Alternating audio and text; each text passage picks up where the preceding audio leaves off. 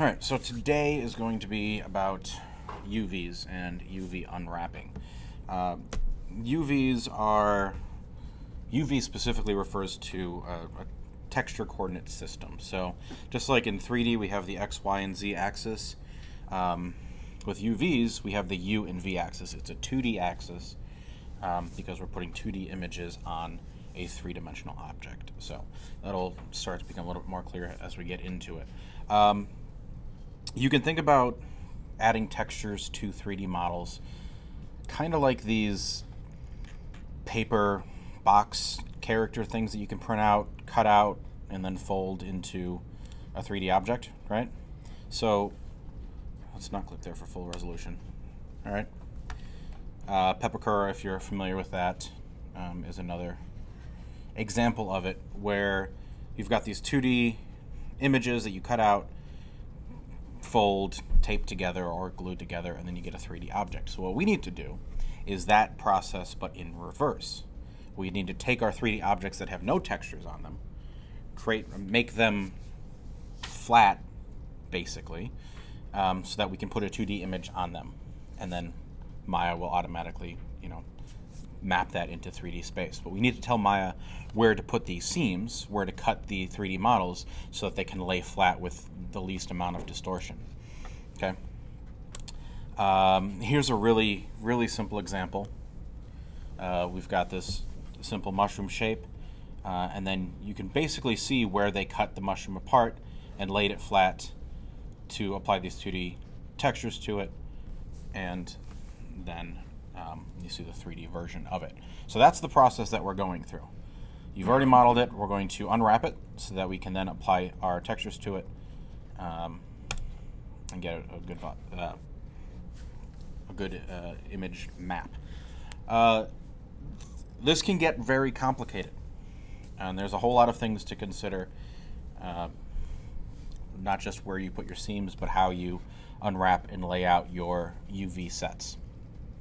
So here's what one character UV layout might look like.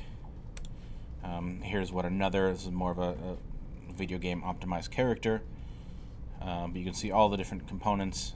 Sometimes all of these, they're called shells, these UV shells, so like islands.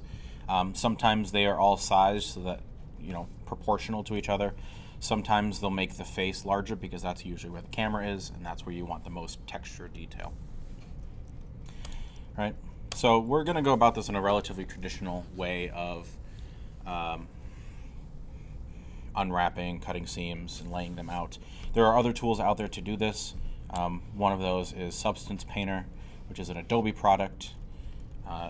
You get a free 1-year renewable license if you're a student or a teacher to use at home. You can't use it in school officially. Otherwise, it's a 30-day free trial, and the cheapest option is, I believe, $20 a month or 200 something a year. So this is a more kind of intuitive workflow where you are, painting in real time on the models. Unfortunately, we don't have the time or the resources to get into this, but that is out there. A bunch of different ways to do this, but let's focus on how we're going to do it. And so I'm in Maya, and I just have a simple plane. All right, just the default plane. It's all it is. And I'm first going to change my workspace to the UV editing workspace. Okay. It's going to open up a couple of things. It's going to open up the UV editor. Okay, we can zoom out on, and we can see the UV editor here. And then on the right, we have our normal attribute editor. We've got tool settings, which for me is usually over on the left. And then we have the UV toolkit, which is a bunch of different options, and we'll get to some of these. A bunch of different options to manipulate the UV sets here. Okay. So one thing you need to know is that by default, all of these primitives have their own UVs, right, already laid out. Sometimes they work, most of the time they don't, and you have to add your own. But we'll start with just these default ones because it's going to help you kind of understand the relationship between UVs and the mesh geometry itself. Overview of the interface here, and I'm just focused on the UV editor. Like I said, this is a 2D workspace because textures are 2D things, right? They're just basically images or patterns, 2Ds that you apply to the faces. It's also kind of like wrapping a box for Christmas, right? Adding wrapping paper, it's the same sort of thing, if that helps you think about what's happening. So we've got a bunch of different menus up here. Some are also represented by buttons in the UV toolkit. So like we've got the Create menu, but we also have the Create tab. And you can see there's some redundancy of operations there. You can also go up to the UV menu up top, and you've got the same options. So a bunch of different ways you can get to these things. Use whichever you're most comfortable with. I'm not going to worry too much about these menus. I like the UV toolkit better for getting to the vast majority of these things. Yeah, so we can kind of ignore just these top menus. But we've got some icons that I do want to call out. So we have, this first is just the wireframe view of your UVs. This is the default view. You just see this white grid, and it looks very similar to, let me turn that off. Yours might look like this by default. But it looks, you can see, very similar to the grid, but it is a little bit different. This is showing the UVs versus this is the mesh. Next to it we have this first option shades the UVs, and that helps you to tell if there are UV sets that are overlapping or if they are reversed. If they're reversed, if I just grab a UV and just kind of move it around, you can see it kind of folded over itself, and now it's red, telling me that it's kind of backwards.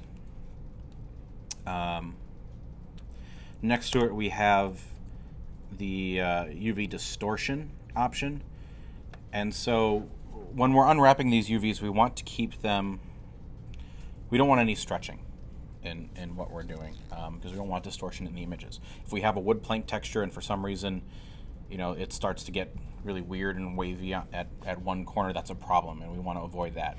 This is one of those tools that will help us avoid that. You can see as I stretch out these UVs, it turns blue, telling me that there's some distortion. If the UVs are closer, or the closer the UVs are in shape to the geometry over here on the left, the closer to white that appears. If I compress them, you can see that they get red. And if I stretch them, you can see that they get blue. Okay, that'll be another tool we'll come back to help us, you know, keep things organized. I can turn that off for now. Next to it, we have options to display the texture borders or the shell borders, and grid display. If you want to see that, I'll keep that on. The last couple of things that I want to call out, we have display image. So if you have a texture image applied, this will show it. We also have a UV test grid, or checker map. This is going to be very important. We're going to keep this on most of today. This will help you, again, evaluate how well you have unwrapped your UVs.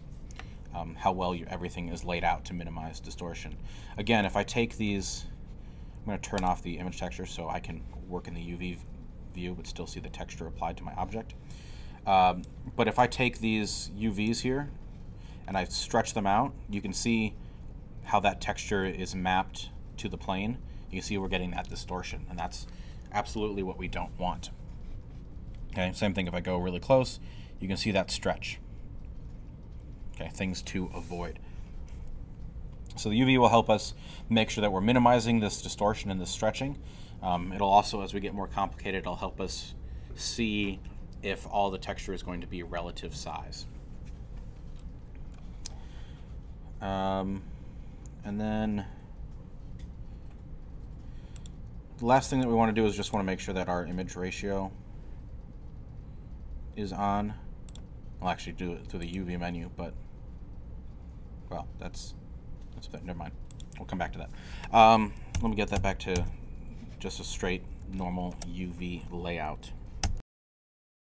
That's the basic plane. Should also note that if I select this UV shell, so I'm just holding down the right mouse button to get this menu. We've got edge, face, vertex like we're used to, but also UV, which is like a vertex, but it's a texture vertex, kind of. And UV shell, which is everything that is connected. So if I hover over, you can see the whole thing is selected because this is just one piece. But as I select this piece and move it around in texture space, I'll turn that on so you can see. You can see how I'm translating the texture. And we've got this grid coordinate system in the UV editor. It goes from 0 to 1, and then 2 and 3. But we want to keep, and we're gonna work to get all of our UVs, once they're completely laid out and unwrapped, we want them all just to stay in 0 to 1. Otherwise, that texture is going to start repeating, and you're going to get weird seams. There are uses for the additional regions, but we're just going to focus on 0 to 1. Keep it simple here.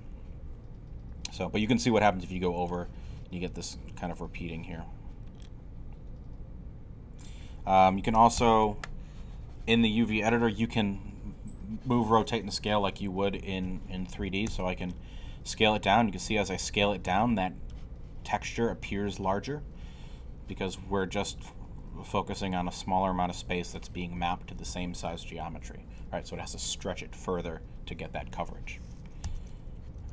And then, yeah, you can rotate as well.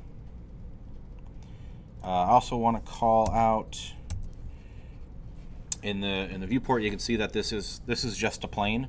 Okay, it's just a flat surface. If I look at the back side of it, you can see my test grid is reversed. We're seeing the kind of the mirror image of the texture on the back side of the plane.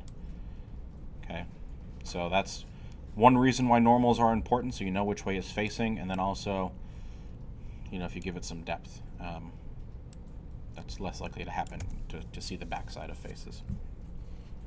That can also happen if your UVs are reversed.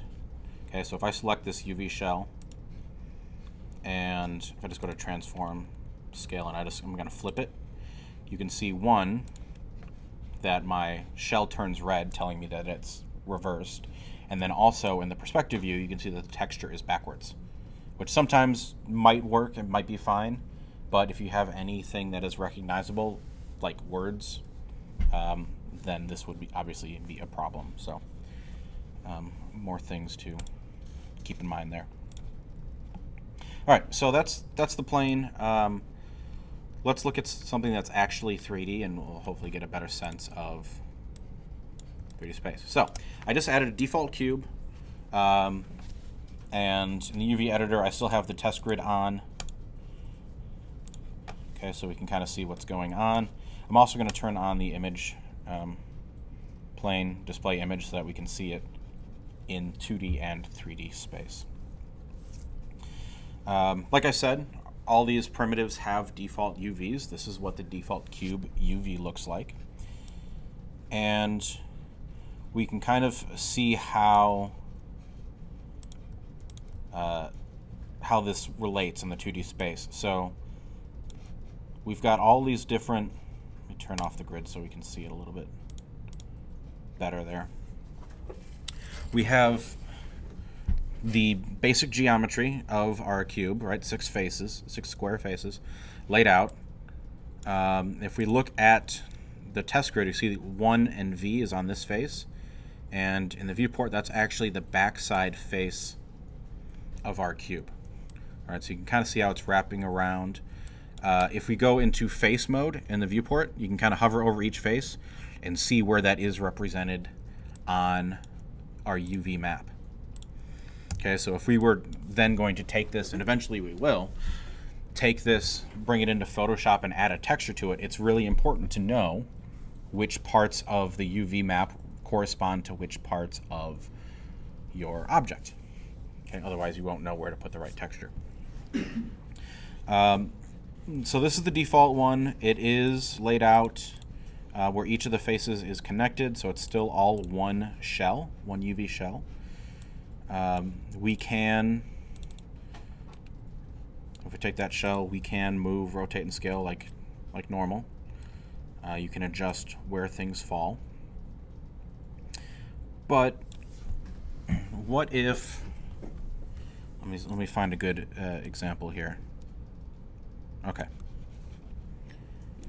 So I've positioned this shell so that this top face, we've got this 0 here on the side, and it's getting cut off.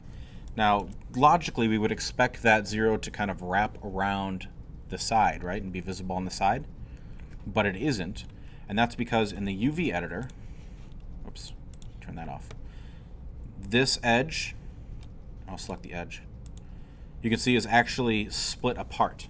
All right, it's a seam. There's a seam in the shell separating them, and that's why we don't have this continuous texture in the 3D view.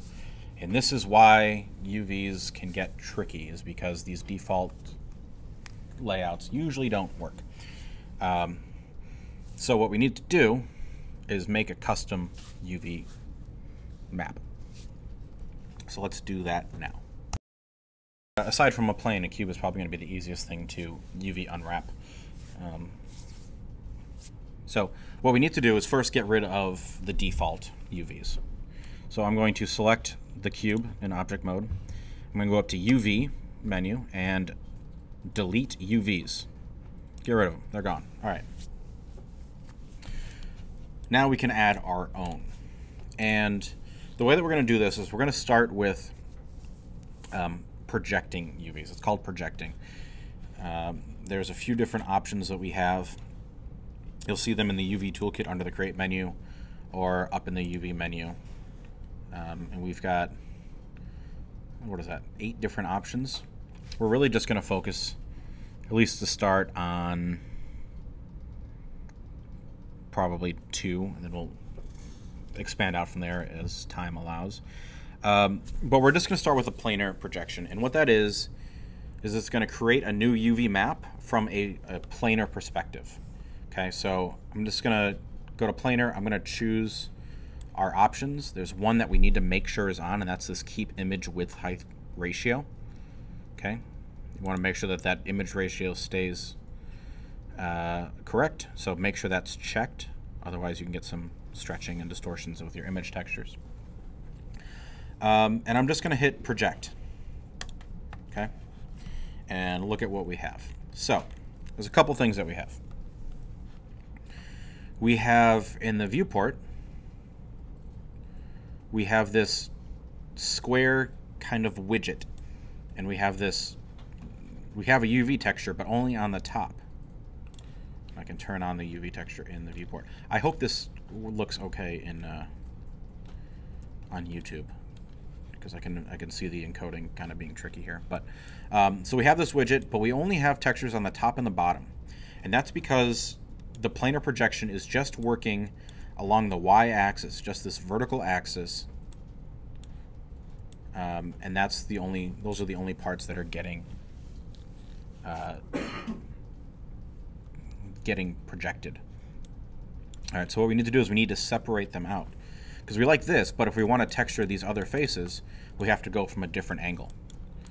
But what I want us to do first is we're going to select some edges. Oops, come on. Okay, I'm going to select just these top 4 edges. And I'm going to, in this cut and sew menu, we need to cut these apart. All right, because these are good, so we're going to separate them out, move them off to the side for now, and then, oops, wrong button, there we go. And then we can move on to the rest. So I'm going to hit cut, and we can select that and move it off to the side. Okay, you can see how the texture moves. Don't worry about that for now. Selected those edges, I cut them apart, and I'm moving them off to the side. It doesn't matter where, just out of the way. I'm going to do the same thing on the bottom here. So I'm going to select, go to edge mode, going to select these edges, those 4 edges, and I'm going to hit cut. And again, I'm just going to move them off to the side. Whoops, I think I missed a cut. Let's see here.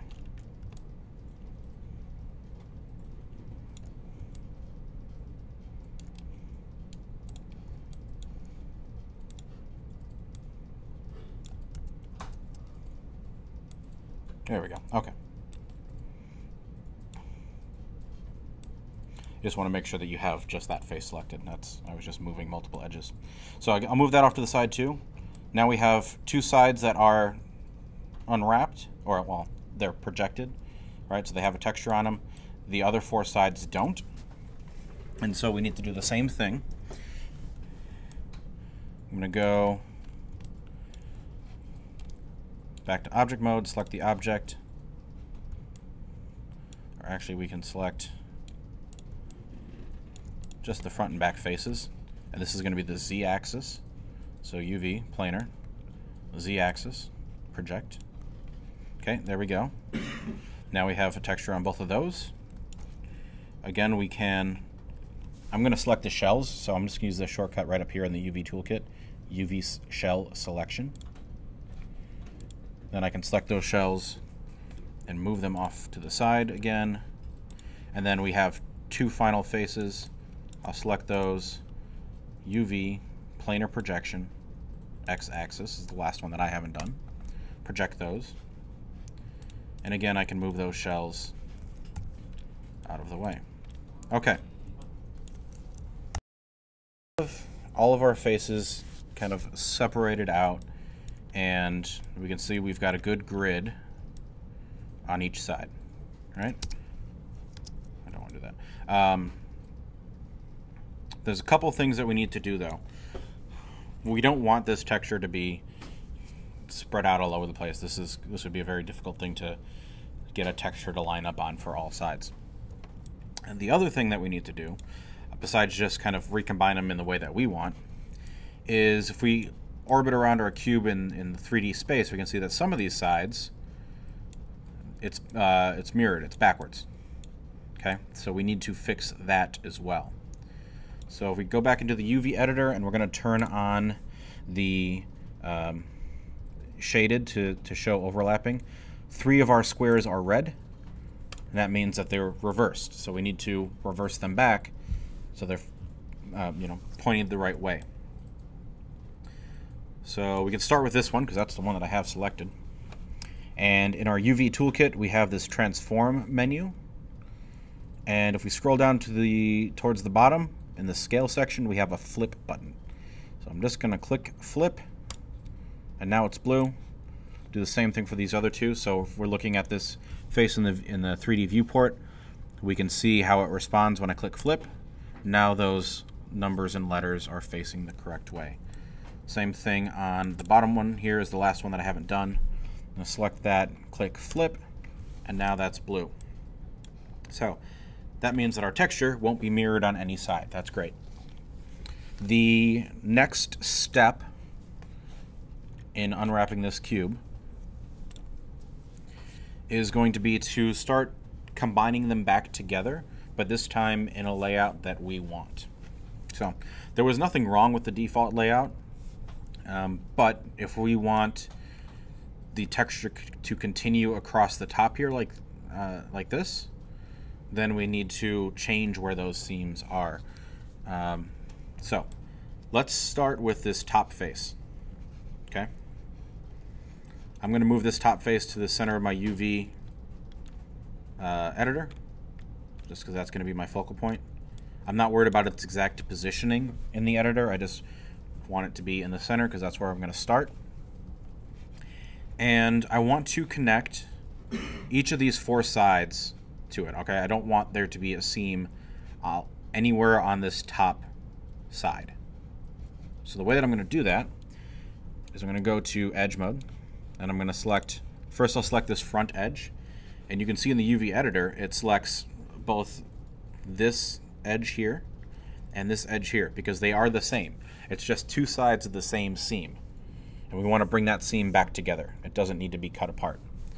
So with those selected, in my cut and sew menu set here in the UV toolkit, we have this button here called Stitch Together. And that's what we want to do. We're going to stitch those together. You can see the tooltip as I hover over it. So select a hard border edge, a shared border edge, excuse me, to stitch neighboring UV shells together by moving, rotating, and scaling one of them to fit. So what it's going to do is it's going to stitch these together, and then it's going to move this whole shell into the right spot, or it might move this one up, but it's going to move them so that they're connected and visually kind of laid out pleasing. A lot of the terminology for this process is kind of borrowed from sewing. So if you are familiar at all with sewing in any form, some of this terminology will be familiar to you because it's a similar thing as it's working with a 2D medium to make a 3D object. So I've got those edges selected. I'm going to click Stitch Together, and you can see what happens. I can select this UV shell. You can see that when I hover over one of these faces, both are selected because it is one continuous shell. We can also look here in the perspective view and see that indeed the texture does seamlessly wrap over the edge, which is exactly what we were hoping for. That is a successful thing, and we can move on. So I'm going to do the same thing for the other sides here. I'm going to select this right side edge. You can see the two edges that are selected. Right? These are both sides of the same seam. I'm going to stitch those together. Same thing for the back side. We'll stitch those together, and I'll zoom out here a little bit so you can see what's happening. And this right side, stitch together, or left side, that's what that is, that's left. Left side, we can stitch that together too. So we've got 5 of the 6 sides all lined up. Now, doing it this way, we can see that the texture does not wrap around this edge. Okay, these are things that you need to consider. We can't really have a, well, it's a lot more difficult to have a seamless texture go around all of these. You kind of have to just pick the best option for where you're placing your seams.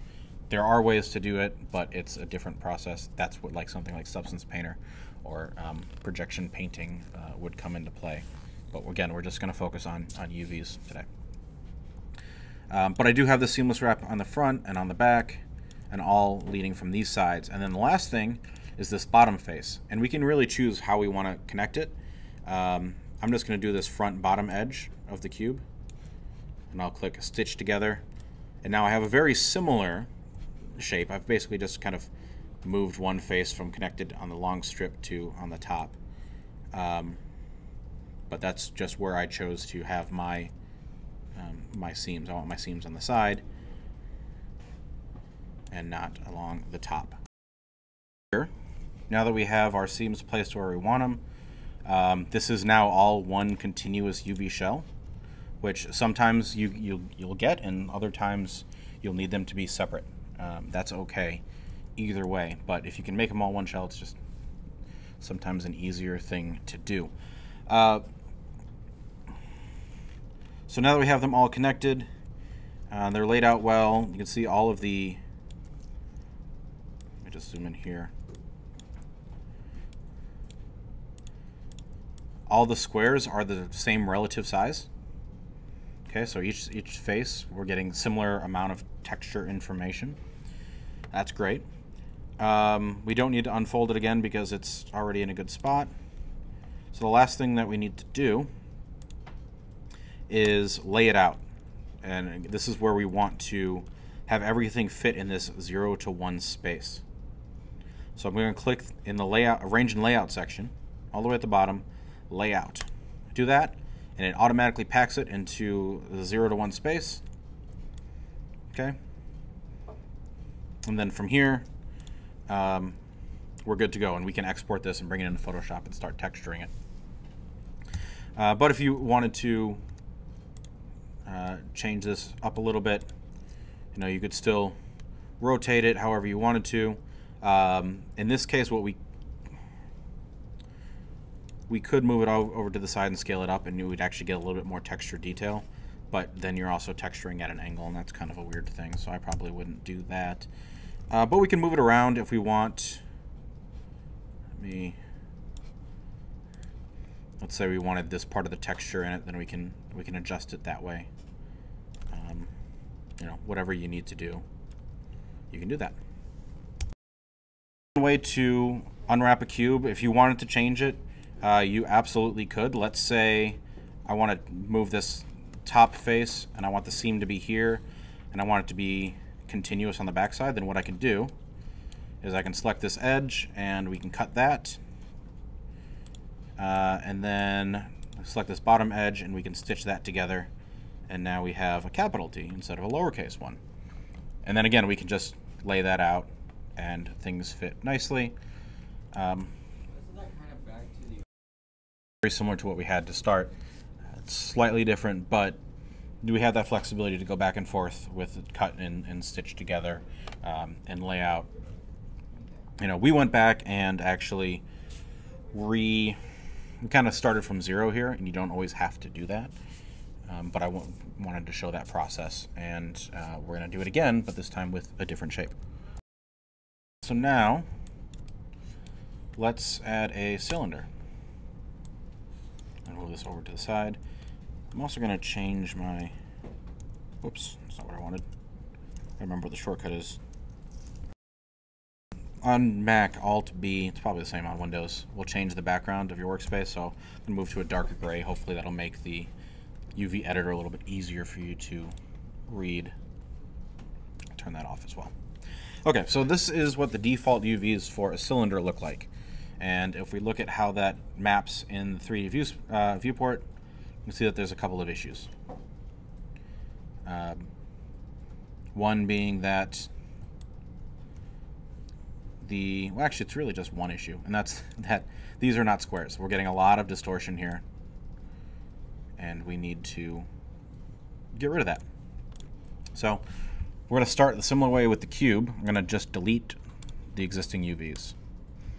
And now we have a different projection option, cylindrical. And because this is a cylinder, it seems to make sense to use a cylindrical projection. This is the same sort of thing that you would use for any cylindrical shape. So pens and pencils, mugs, you know, anything else that is tubular, if you will. So I can double check the options, and there's not really anything in there that we need to worry about, so we're just going to hit project. And let's take a look at what we've got. See, we've got some weirdness here. The top and the bottom face are terrible, so we'll address that in a moment. But we can also see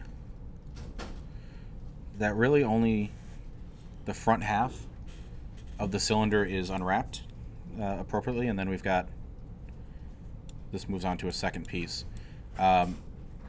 So let's take a look at this widget, and we can actually make this work a little bit better. If we take the UV widget, whoops, and I deselected that. There we go. I'm going to grab this red handle. I'm just going to pull it all the way back. Okay. So we get kind of full coverage there. And we can, in the unfold menu, we can unfold that again. Okay, and we can see how that UV set adjusts. Still not there, but it is closer to square than it was before. But we're getting some distortion because it's trying to lay it out flat, but the top and the bottom here are causing some issues. So we want to fix that, and then we'll have a better shot at getting the rest of it flat as well. So I'm going to do the same sort of thing that I did with the cube. I'm going to select the top and the bottom faces, and we're going to planar project those. Okay, so we can select, shift select all of them. You can also, if we just select the center vertex on each one, and then if you hold down Command, right click, and we want to change to faces and to faces, it'll select all of those faces. Okay, and then from there we can project, planar, that's the y-axis. Click project.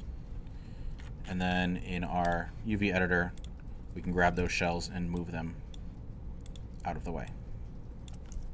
Okay, so now we have a good visible texture on the top and the bottom faces. And now it's just the backside that we need to clean up. My cap's separated. If I turn on my shaded view, you can see that one of these is red. That means it's reversed. You can see the letters are backwards there. So I'm going to select that shell, and then in my transform menu, we can just flip that, and now it's blue, and that's wonderful. Okay, so we're close. Now what we need to do is this center section of the cylinder.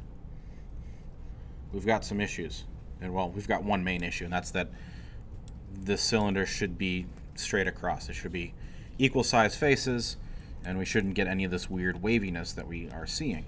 So to fix that, we can try just unfolding it again, and you can see that that basically does it. It lays it out a little bit straighter. It doesn't have any of the caps selected to it, so it's got a little bit more freedom to stretch out. We can turn on our distortion. You can see that that's all white. And actually, if I undo that, this is before we unwrapped it again. You can see that we've got some stretching, and that's why it's blue there. And then we've got some red, which is where it's compressed. But if I select that and unfold it again, it gets straightened out, and now it's white. We can also, we have the align and snap menu, and we can, let's see, where is it?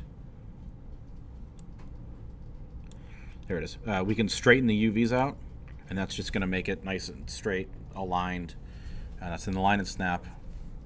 And sorry, it's not in the line and snap. It's in unfold, straighten UVs, and that straightens it out. Okay.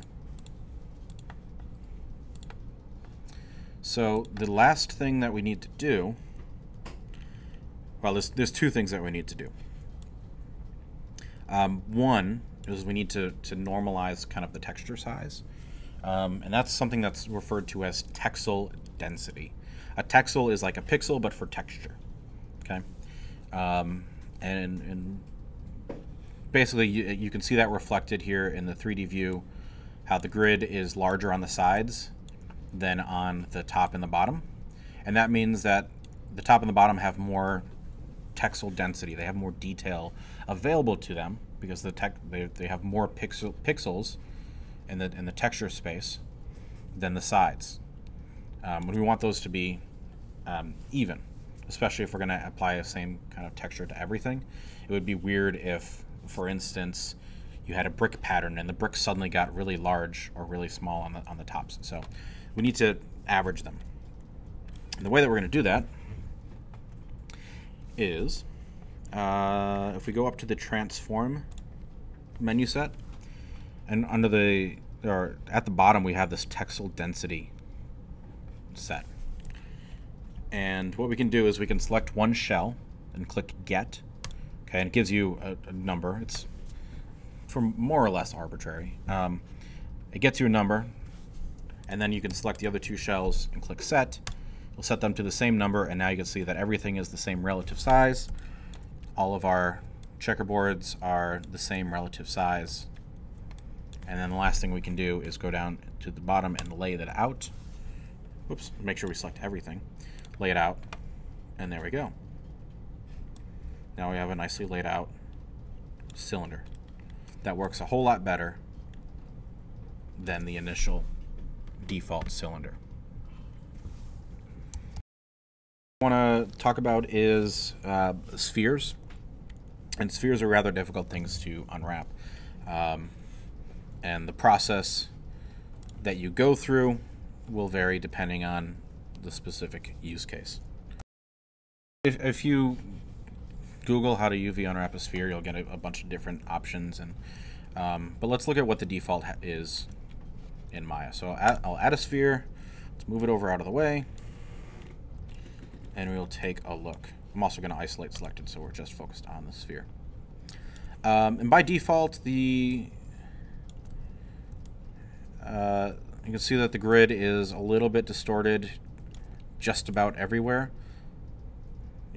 Starts getting wavy up towards the top. So let's do our normal thing where we delete the UVs, and there is a spherical projection. There's not really any options to worry about, so you don't have to deal with that. But we'll just hit project. Oops, select the object. Spherical projection, it's also up here in the poly modeling tool shelf. I will click on that. Oops, object mode, select it.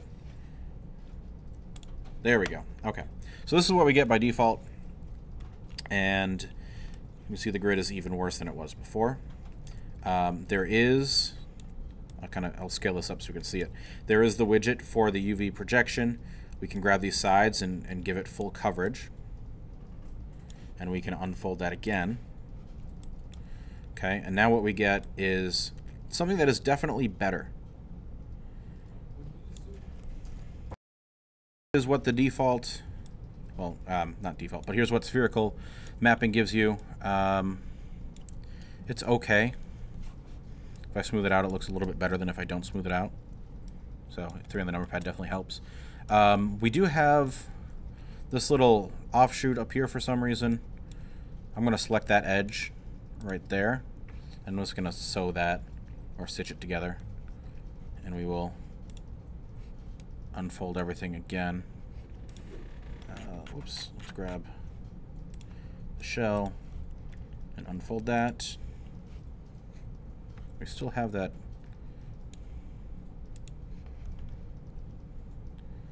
Alright, let's go ahead and stitch that together.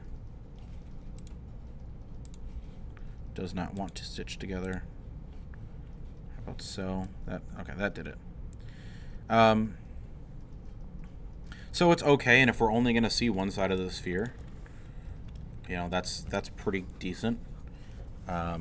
It gets a little bit more distorted towards the edges, but it's not awful. Sometimes if you're not going to see, maybe you're not going to see the top edge of it, you might be able to get away with, you know, chopping off this top edge, cut that apart, and then we can unwrap this shell separately, move it off to the side, and then we might have better luck unfolding it here. You can try straightening UVs, but it's going to be kind of a mess. You can see we don't want that, so we'll just unfold that again. Like I said, it's really a case-by-case basis, putting seams wherever you can manage them to help it be smoothed out. And sometimes you may not need to unwrap a sphere if you're just doing a procedural texture or something like that. Yeah, I don't really have a specific path, but I did want to mention it so you can at least get closer to a clean result with the sphere. So that's it for kind of the intro to UV unwrapping, and I know that was just primitives. The next thing I'm going to do is it's going to be a separate video, but we're going to UV unwrap a mug, something a little bit more practical and a little bit more irregular, and get to a good place with that, and hopefully that'll be enough of a jumping off point for you guys to start to unwrap your scenes.